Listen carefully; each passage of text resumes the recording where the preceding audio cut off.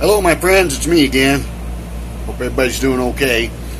Somebody asked me to do a video about cold pizza because they saw the video of me eating hot pizza at Pizza Hut. So I ordered this pizza last night. I left one piece in there just for today. Nice and cold, ready to go. Got to put some salt on it though. But somebody said, you know, cold pizza is a lot harder to eat with dentures than hot pizza because hot pizza is soft. And that's a very accurate statement. No denying hot pizza is softer than cold pizza.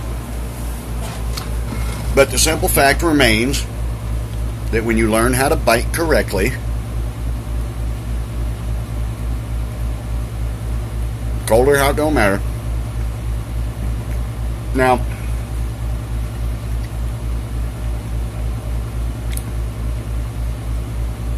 you do have to understand that'll be different with immediate dentures. This is, you know, talking about permanent dentures here and not using adhesive. Just, I do have the denture fit reline in my top denture, which snugs it up and keeps it from breaking loose, which makes things a lot easier for me to bite.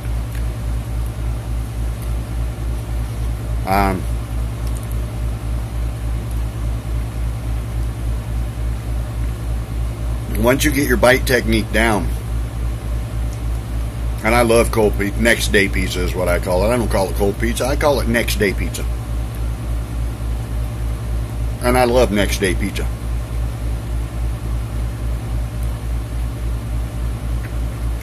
I did a video a while back about how the temperature of things changes the flavor.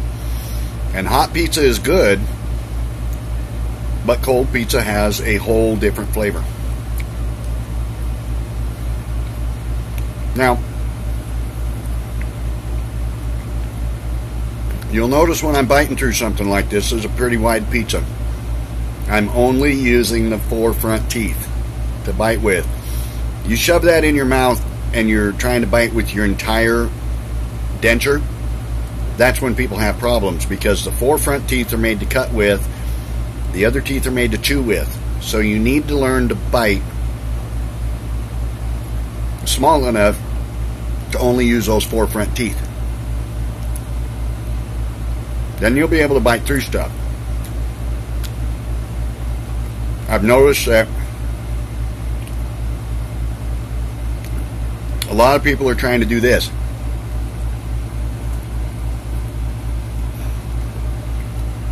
Great big bites. All your molars do is smash the food. They don't cut the food. And then they have trouble with that bottom denture flopping around because they got too big a bite in their mouth. And they're trying to use their tongue to maneuver that food around so they can chew it. And their tongue is getting in the way of the denture and everything else, and the bottom denture is moving all over the place. Remember, small enough bites to bite with only the 4 front teeth. You'll be able to bite right through it. So,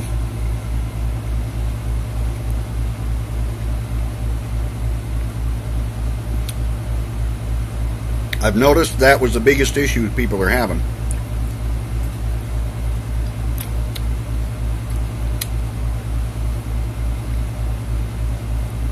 We're basically trying to take too big a bite, and you end up smashing the food instead of biting through it.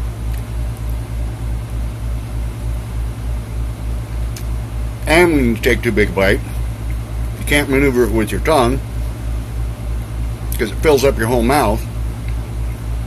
And as you're trying to remove, let me swallow that.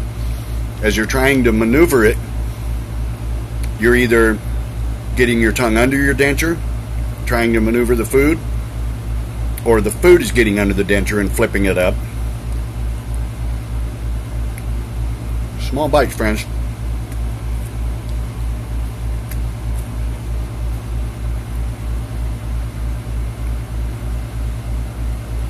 Small bites.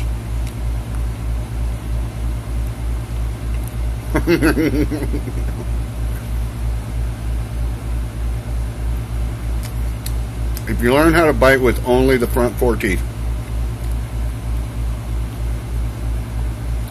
you can bite through things without having to rip them apart.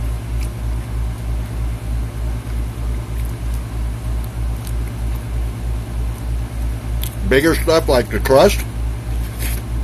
Whoops. I don't normally eat the crust, but bigger stuff like the crust is a little more difficult. But still can be done if you bite with only the 4 front teeth. You notice I'm not ripping and tearing at it or anything else. You can bite all the way through it.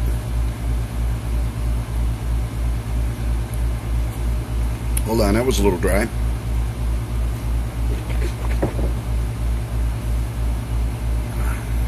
You can bite all the way through it if you're biting with just the 4 front teeth. Okay? Now, I do sometimes close my lips and push with my lips to kind of help me.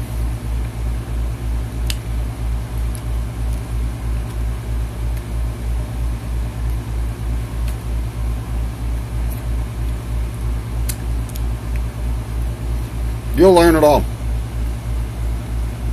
You'll have it all figured out before you know it.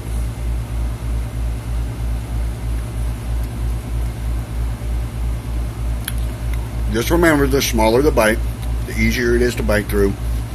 The easier it is to maneuver in your mouth, the easier it is to chew. Hope that helps. Have a great day. Keep smiling, keep trying, and never give up.